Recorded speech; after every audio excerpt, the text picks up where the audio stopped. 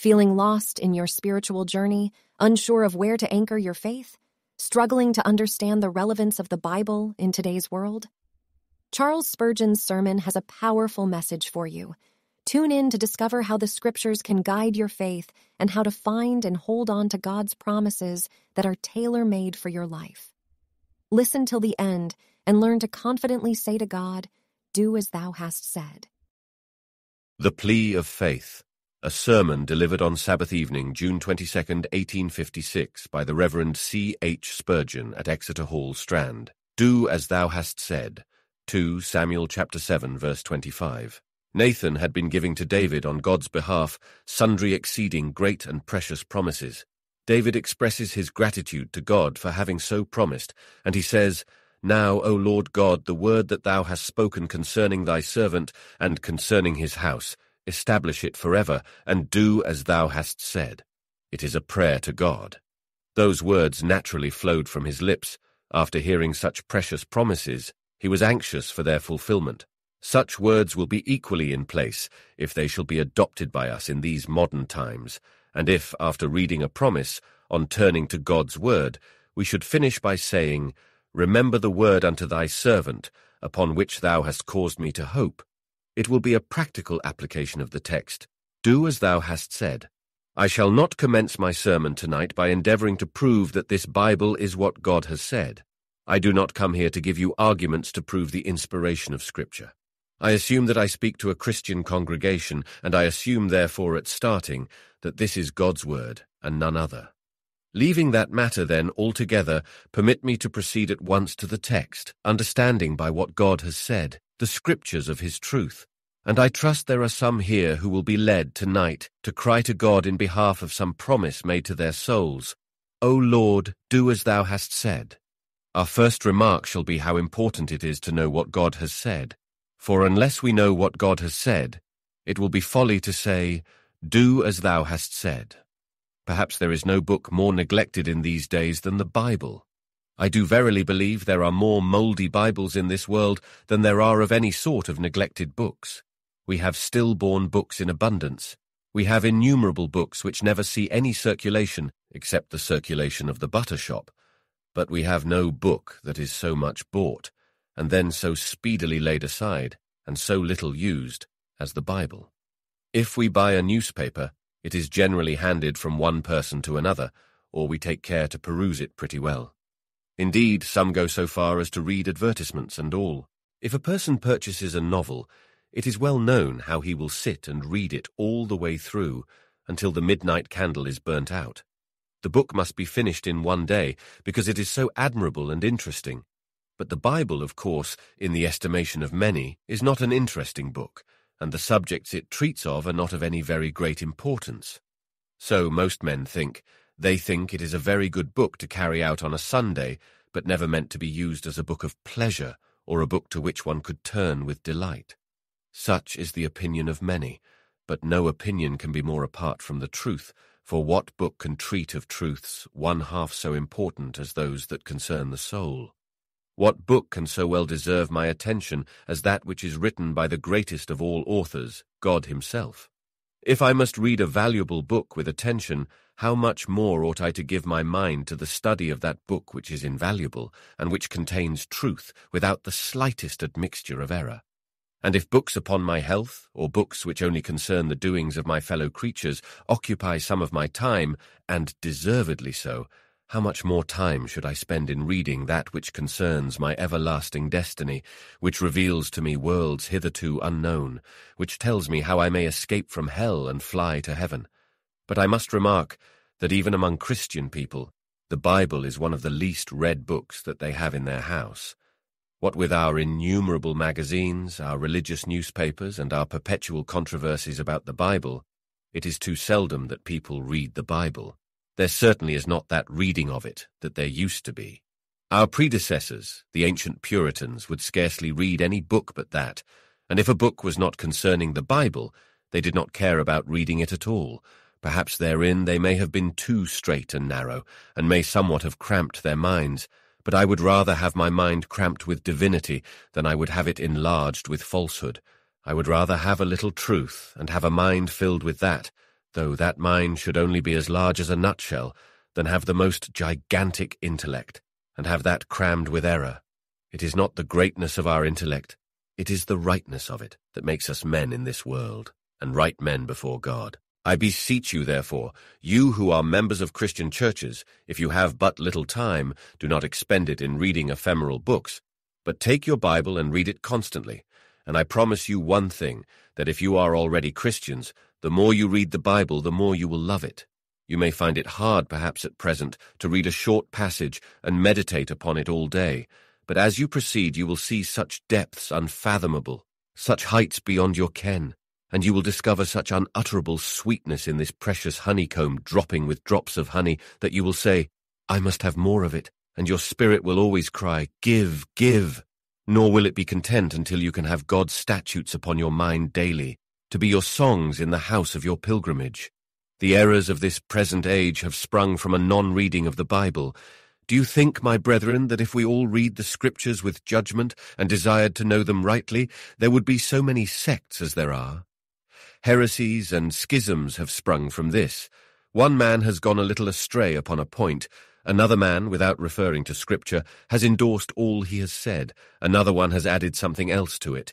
And then another one, being cunning, full of subtlety of the devil, has twisted passages of Scripture and has woven them into a system which has been fashioned in the first place by mistake, has accumulated and become more colossal by sundry other mistakes which naturally accrued to it, and at last has been perfected by the craft of designing heretics. And again, bigotry, ill-feeling, and uncharitableness must all be traced in a large degree to our want of reading the Bible. What is the reason why that man hates me? Because I preach what I believe to be right. If I do speak the truth, am I responsible for his hating me? Not in the least degree. I am sometimes told by my people that I attack certain parties very hard. Well, I cannot help it. If they are not right, it is not my fault.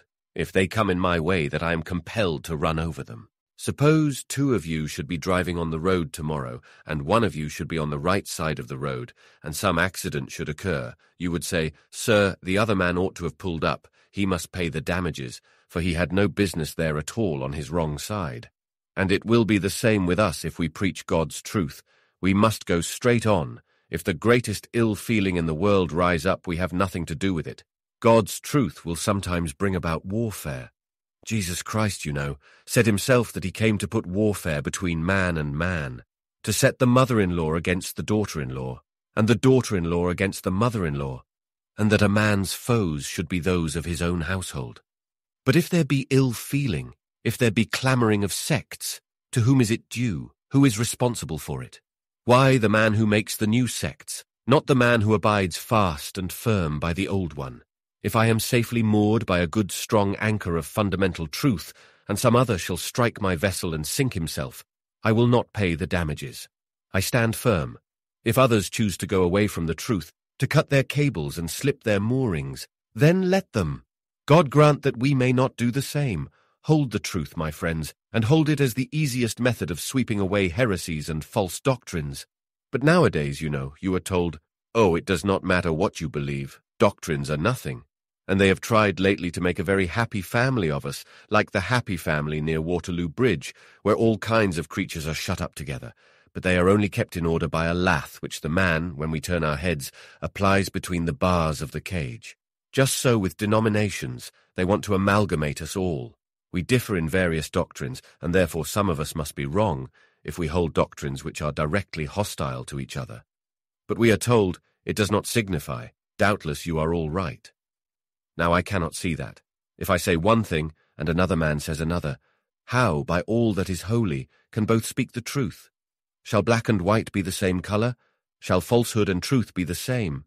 When they shall be, and fire shall sleep in the same cradle with the waves of the ocean, then shall we agree to amalgamate ourselves with those who deny our doctrines, or speak evil of what we believe to be the gospel. My brethren, no man has any right to absolve your judgment from allegiance to God. There is liberty of conscience between man and man, but there is none between God and man. No man has a right to believe what he likes. He is to believe what God tells him. And if he does not believe that though he is not responsible to man, or to any set of men, or to any government, yet mark you, he is responsible to God. I beseech you, therefore, if you would avoid heresies, and bring the church to a glorious union, read the Scriptures. Read not so much man's comments or man's books, but read the Scriptures and keep your faith on this. God has said it. If you cannot make all God's truths agree, yet remember God has not made two sets of truth opposite to each other. That were an impossibility which even God himself could not accomplish, mighty though he be. My brethren. Stay with us. We'll be right back. Pause for a moment, dear listener. Have you ever pondered the timeless truths that lie within Charles Spurgeon's sermons? Charles Spurgeon, the Prince of Preachers, delivered over 3,000 sermons in his lifetime. Each one is a treasure trove of wisdom, holding messages that have the power to transform lives even today. Imagine a world where every single one of these sermons is brought to life, accessible to anyone, anywhere, at any time. A world where future generations can be enriched and inspired by Spurgeon's profound teachings. Your support can turn this vision into a reality. Don't let these timeless teachings fade into obscurity. Visit princeofpreachers.com now and give your best gift. Together, let's ensure that the transformative power of Spurgeon's sermons resonates with souls for generations to come. Always stand by what God has said, and do not be turned aside from it by all the arguments that can be brought to bear against you. Search the Scriptures, for they testify of Christ. And now for our second point. All that faith wants to build upon is what God has said. Do as you have said. The only solid foothold that faith has is, it is written, God has said it. When a sinner comes to God, he must have nothing else to rely upon except this, do as you have said. There is a tendency in most men's minds to bring before God something which he did not say. Many of you, I dare say, will go and ask God in prayer for something for which you cannot prove a positive promise that he will ever give it to you. You go to God and say, Lord, do as John Bunyan said, do as Whitfield said, let me have an experience like theirs. Now that is all wrong.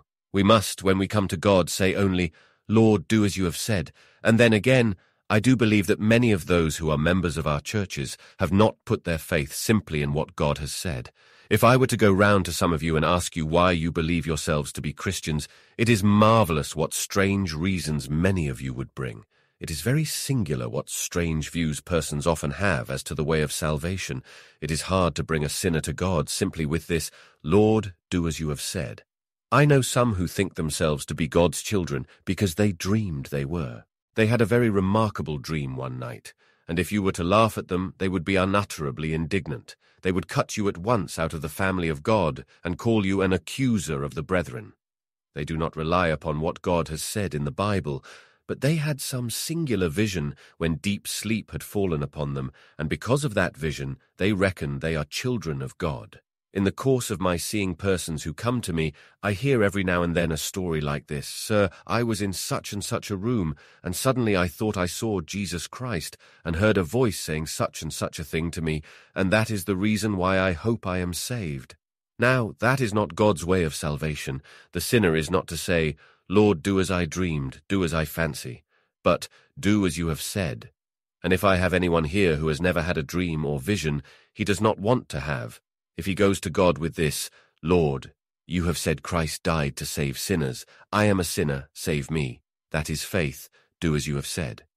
But there are other persons far more rational, who if they were asked the reason for their supposing that they are saved, would speak of some remarkable rhapsody which, on a particular occasion, they had when hearing a certain minister, or of a particular text which struck them suddenly, and transported them to the seventh heaven, and they had such thoughts as they never had before.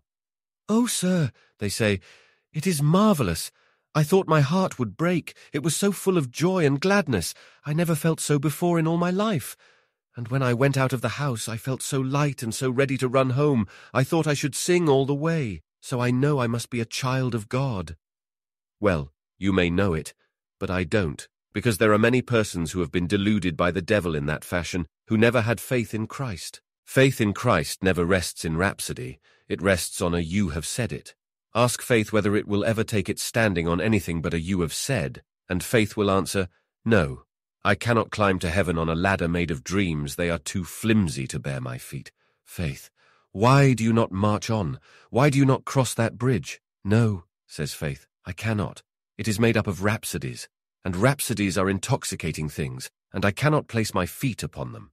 Faith will stand on a promise, though it be no bigger than a grain of mustard seed, but it could not stand on a rhapsody if it was as large as the everlasting mountains faith can build on a "you have said it." But it cannot build on frames and feelings, on dreams and experiences. It only relies on this, "you have said it." Let me caution my hearers against suppositions, which some of them have as to salvation. Some persons think that the Holy Spirit is a kind of electric shock working in the heart, that there is some mysterious and terrible thing they cannot understand, which they must feel, not only very different from what they ever felt before, but even superior to anything described in God's Word. Now, I beg to tell you that so far from the effectual operation of the Holy Spirit being a dark thing in its manifestation, it is, because it is the Holy Spirit, a thing of simplicity and light. The way of salvation is no great mystery. It is very plain. It is believe and live. And faith needs no mysteries to hang itself upon. It catches hold of the bare, naked promise, and it says, "Lord, do as you have said. My faith can on this promise live. I know that on this promise it never can die." But faith wants neither testimonies of man, nor learning of philosophers, nor eloquence of orators, nor rhapsodies, nor visions, nor revelations. It wants nothing else but what God has said applied to the heart, and it goes to God and says, "Lord, do as you have said." And now for the third remark, we see that faith is a very bold thing. When God says a thing, it goes to God and says, "Lord, do as you've said." My third remark is that faith is quite right in so doing. The Lord always meant when he said a thing that we should remind him of it. God's promises were never meant to be waste paper. He meant that they should be used. Whenever God gives a promise, if a man does not use that promise, the promise fails in effect to that man, and God's great intention therein is in some measure frustrated. God sent the promise on purpose to be used. If I see a Bank of England note, it is a promise for a certain amount of money, and I take it and use it. But oh, my friend, do try and use God's promises. Nothing pleases God better than to see his promises put in circulation. He loves to see his children bring them up to him and say, "Lord, do as you have said." And let me tell you that it glorifies God to use his promises. Do you think that God will be any the poorer for giving you the riches he has promised? Do you think he will be any the less holy for giving holiness to you? Do you think he will be any the less pure for washing you from your sins? And he has said, "Come now, let us reason together. Though your sins be as scarlet, they shall be as wool. Though they be red, they shall be whiter than snow." Faith gets hold of that promise, and it does not stand saying, "This is a precious promise, I will look at it." It goes right up to the throne and says, "Lord, here is the promise, do as you have said." And God says, "Oh, faith, I am as glad to see the promise brought to me as you are to bring it. I meant my promise to be used, and the using of it glorifies me. Why, if anyone gave us a check, and we did not go to have it cashed, though we might want the money badly enough. Suppose we said, 'I don't like to go,' there would be some slur cast upon the character of the man whose signature had made it valid. And so when a Christian gets a promise, if he does not take it to God, he dishonors him. But when faith in all its raggedness and poverty and sickness about it goes to God and says, 'Lord, I have nothing to recommend me but this. You have said it. There is the promise, Lord. Give me the fulfillment.' God smiles and says, 'Aye, my child, I love to see you trust me. There, take back the fulfillment and go on your way rejoicing.' Never think that God will be troubled by your asking him about his promises so much. God likes to be troubled, if I may use such an expression. He likes you to go to his door and say, 'Great banker, cash this note. Great promiser, fulfill this promise. Great covenant God, fulfill your covenant, and send me not empty away.' Do as you have said is a legitimate request. We ought to say it. It honors God, and God meant that we should so use his promises. Do as you have said." Another remark. Faith has very good reasons for appealing to God to do as he has said. If you should say to faith, "Faith, why do you expect God to do as he has said? Do you know you are undeserving of such and such a mercy? Though he has said it, why do you expect it?" Faith would answer, "I have a whole bundle of reasons that justify the act, And in the first place, I have a right to expect him to do as he has said, because he is a true God. I know he cannot lie. He has said he will give me such and such a thing. If he was not a truthful God, I would not say, do as you have said. But since he is a true God, and never was known to break his promise, and since, moreover, by two immutable things, wherein it is impossible for God to lie, his oath and his promise, he has made the thing secure. And since I know that in Christ all the promises are yes and amen, I think I have good reason enough for going to him and saying, do as you have said. If he were some fallible being who promised and would not perform, I might hesitate somewhat, but since he is always true and constantly precious, I will go and say to him, Lord, do as you have said. Poor sinner! God has said, he that confesses his sin shall find mercy. Now if you go to God, you want no other plea than this. Lord, do as you have said. I have confessed my sins. Do as you have said. But sinner, why should I do as I have said? You do not deserve it. Lord, you are a true God. You have promised to forgive all who on your Son believe. Lord, I know you cannot lie. Give me Christ, or else I die. Go, poor sinner, tell the Lord that, and as truly as he is God, he will never send you empty away. Faith has good reasons to feel that God is true, and therefore he will do as he has said, and not only so, but he is able to do it. His ability is infinite. His intentions also are the same. His promises never get worn out by being circulated, and they become all the more sure for being tried. Poor sinner, here again is a joyful thought. You can go to God and say, Lord, you have promised to wash away all our iniquities, and cast them into the depths of the sea. Lord, if you had been a changeable God, I might have thought you would not wash away mine, but you did wash Manasseh, and you did wash Paul. Now, Lord, because you are unchangeable, do as you have said. For you are just the same now, just as merciful, just as powerful, and just as kind as ever you were. What? Will you break your promise, Lord? Do as you have said. But faith puts it on stronger ground than this. It says, Lord, if you do not do as you have said, you will be dishonored, you will be disgraced. If a man does not carry out his promise, he is cashiered. Men care not to associate with one who breaks his promise. And what would become of God's great name if he were to break his promise? Poor black sinner, you are coming to the fountain. God has given the promise that he will wash every sinner that comes to the fountain. Now, with reverence, let me speak it, poor sinner. If Christ did not wash you, it would be a dishonor to his truth. If you were to go to Christ, and he were to cast you out, surely the devils in hell would despise the name of him who breaks his promise. Beloved, to suppose that God could violate his promise is to suppose him divested of his Godhead. Take away God's honor from him, and he becomes less than man. Take away the honor which even man holds dear, and what do you make of God? Oh, sir, you say, but I do not deserve it. I am such a poor, worthless creature. He will not keep his promise to me. I tell you that does not make a whit difference in God's promise. If he has promised, he is divinely bound to perform his promise in whatever state you may be.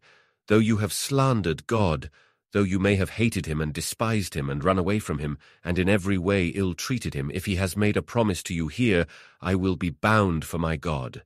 He would keep a promise to the devil if he had made one, and if he has made a promise to you who are ever so vile, he will keep that promise to you. Hear the promise then once more. Are you a sinner? This is a faithful saying and worthy of all acceptation, that Christ Jesus came into the world to save sinners, even the chief. And again, he is able to save unto the uttermost them that come unto God by him. And again, come unto me, all you that are heavy laden, and I will give you rest.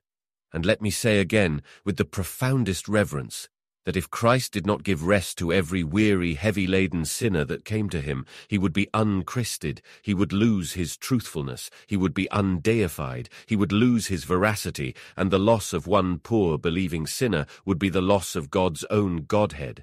It would be the dethroning of the immortal. It would be the pulling down of heaven, the breaking asunder of the universe, and the dissolution of creation's own earth, and of creation's self. Faith may well go to God and say, Lord, do as you have said, for if you do not, it will be a dishonor to yourself. And now let us conclude by asking, what has God said? I cannot tell you all that he has said to you, because I cannot mark out all the different characters here. But my dear friends, whatever may be your character, from the earliest stage of religion up to the last, there is always some special promise to you, and you have only to turn your Bible over and find it out, and then go to God with, "Do as you have said." Let me just select a few characters. There is one here, exceeding faint in the ways of the Lord. "Oh," he says, "I am faint, though I hope I am pursuing." Now here is the promise. He gives power unto the faint. When you get such a promise, stick hard and fast to it. Do not let the devil cheat you out of it, but keep on saying, "Lord, you have said, he gives power unto the faint." Do as you have said. Let it ring and ring again in the ears of the promiser, and he will be a performer yet. "Ah," says another, "I am not faint. I am afraid I scarcely have life at all. I am a hungry and thirsty soul. I want Christ, but I cannot get at him. Hear this, blessed are they that hunger and thirst after righteousness, for they shall be filled." Take that promise to God and keep to it. Do not plead anything else, but go to God over and over again with this. "Lord, you have said it. Do as you have said." Are you covered all over with sin and under a deep sense of your iniquities? Go and tell him this. You have said, "I will cast their iniquities into the depths of the sea." Lord, I know I have these sins. I do not deny it. But you have said, "I will pardon them." I have no reason why you should pardon them. I cannot promise that I shall be better, but Lord, you have said it, and that is enough. Do as you have said. Another one here is afraid, lest he should not be able to hold on to the end, and lest after having been a child of God, he should be a castaway. Then, if that be your state, go and take this to God. The mountains may depart, and the hills may be removed, but the covenant of my love shall not depart from you. And when you are thinking that the Saviour is going away, catch hold of his skirts and say, "Jesus, do as you have said. You have said, I will never leave you. Do as you have said." Or if you have lost his presence, remember the promise, "I will come again to you." Go and say, "Lord, I have lost the sweet comfort of your presence in my heart, but you have said, I will come again to you." And if Satan says, "He is gone away, and will never come back again," tell Satan he has nothing to do with it. God has said it, and keep to this. Do as you have said. If you do that, you will want no other argument and no other reason. Let us suppose a case, and having tried to illustrate the truth by it, we will have done. There is a desperate ruffian. He has been concerned in 20 burglaries. It is said he has committed several murders. The police are on his track. They are hunting after him. He cannot be discovered. The principal point is to discover him, for it is hoped that by his discovery and his pardon, more good might be done than even by his execution. Persons come to this desperately bad fellow, and they tell him, "If you give yourself up, I dare say you will get a free pardon." "I do not give myself up on dare says," he says. Another comes and says, "If you were to give yourself up, I would intercede for you. I know my lord so-and-so, and such a man, member of Parliament, would intercede for you." "No," he would say, "let well alone. I am pretty safe now. I am not going to give myself up on the mere speculation that someone will intercede for me." But by and by there comes out a huge placard, "Victoria Regina, free pardon to such a man if he surrenders himself." He walks straight up to the place. Someone says to him, "Stop, my dear fellow, they will hang you perhaps." "No," says he, "they won't." Someone says, "They have been many years looking after you. You do not think that if you get into the fangs of the law now, the Queen will pardon you?" "Yes," he says, "I can trust her. She has never given a free pardon and then executed anyone." He goes to the office, and they say, "We are astonished to see this fellow. He might have kept away. He had no necessity to give himself up." "See," says one, "there is a policeman. Are you not afraid? There are the handcuffs. Are you not afraid that they will be put on your wrists and that you will be put into jail?" "No," he says, "I will walk all through the prison, but there is not a cell in which I may be locked up. The Queen has said she will pardon me, and I do not want anything else." "But look at your conduct. You know you deserve to be hanged." "I know I do, but I have received a free pardon, and I will surrender myself." "But who can tell how many burglaries you will commit if you are allowed to go free?" "Never mind. She has promised to pardon me, and I know well that her word will not be violated. Sure, the Majesty of England will not lie against such an offender as I am." Now, you would not wonder at that, would you? It would be no very marvellous thing, because we can trust Her Majesty pretty fairly. But it is the hardest thing to get sinners to come to God. "No," says one, "I have been a drunkard. God will not forgive me." "My dear fellow, it is said, 'All manner of sin and iniquity shall be forgiven to man.'" "Oh," says another, "I have been a swearer. I have been an infidel. I have blasphemed God and broken all his statutes." "My dear fellow creature, it is said, 'All manner of sin and blasphemy shall be forgiven unto men.' Cannot you believe it? God means what he says. And can you not come to God, trembling though you be, and cast yourself before his feet and say, 'Lord, if you do damn me, I deserve it. If you should cast me down to hell, I know you would be just. But then, Lord, you have said, him that comes to me I will in no wise cast out.' I tell you, God will do as he has said. If you have but faith to believe that promise, you never need fear. Worthless, vilest of the vile, sweepings of the universe, the very offal of creation, if you come to God, he will take you in, for his promise is not to be broken by reason of your vileness. He will receive you, if you can but plead a promise of your own case and say to him, 'Do as you have said.' Now then, I will say in conclusion, it will be easy enough for every poor sinner, for every penitent sinner, for every weak saint to go home and turn his Bible over, and by a little diligence he will be able to find out a promise that will exactly suit his case. And if he does not find such a promise, it will be because he did not look long enough, for there is one that just fits. And when he has got hold of it, let him go to God and say, 'Lord, do as you have said,' and let him keep to that. And the heavens would sooner fall than one of God's promises should be broken. Oh, trust my Master. Oh, trust my Master. Trust your souls to him. Trust your bodies to him, I beseech you. Do it for his own name's sake. Amen and amen. Thank you for tuning in to today's episode of Spurgeon's Sermons. We trust that the teaching you've just heard has been a source of encouragement and spiritual nourishment. Every single sermon from the Prince of Preachers, Charles Spurgeon, holds timeless truths that can transform lives even today.